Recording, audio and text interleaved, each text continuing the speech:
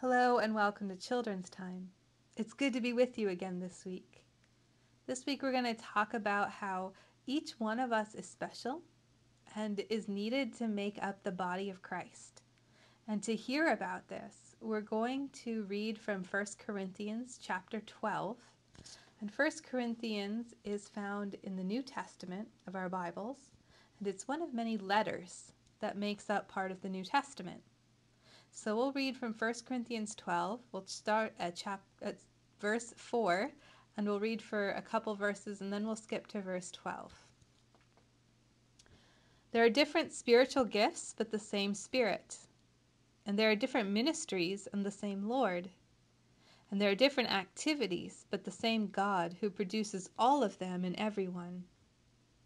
A demonstration of the Spirit is given to each person for the common good.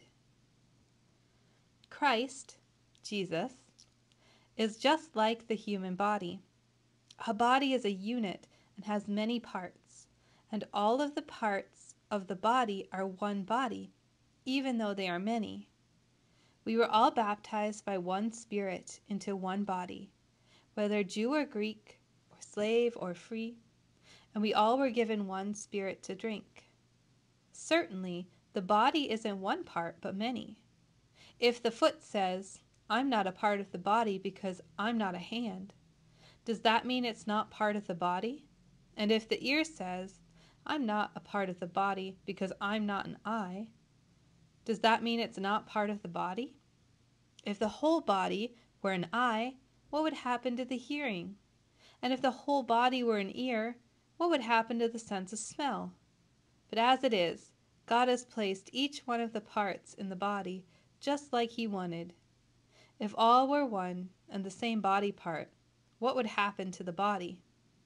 But as it is, there are many parts, but one body. So what Paul is saying here, that the church is the body of Christ, the body of Jesus.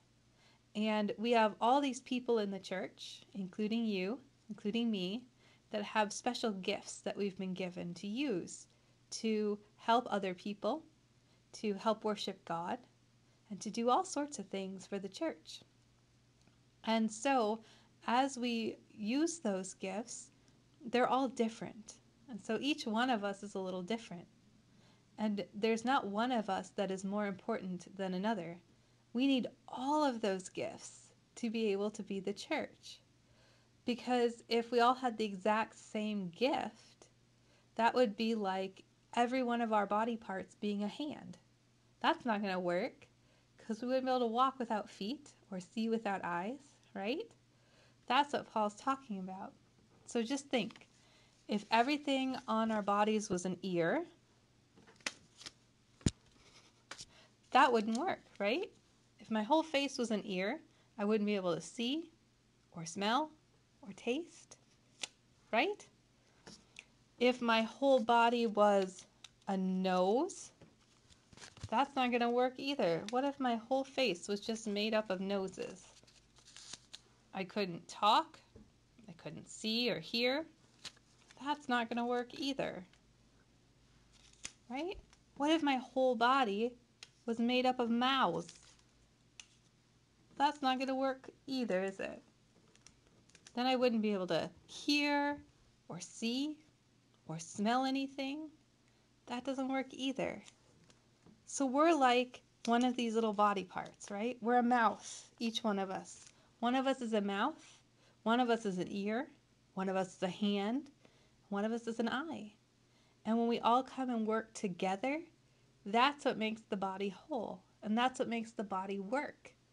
So when you think about the church, it's important to remember that each one of us is needed to make the church be the body of Christ, to help the church to show Christ to all those around us, right? And to show that love to our neighbors.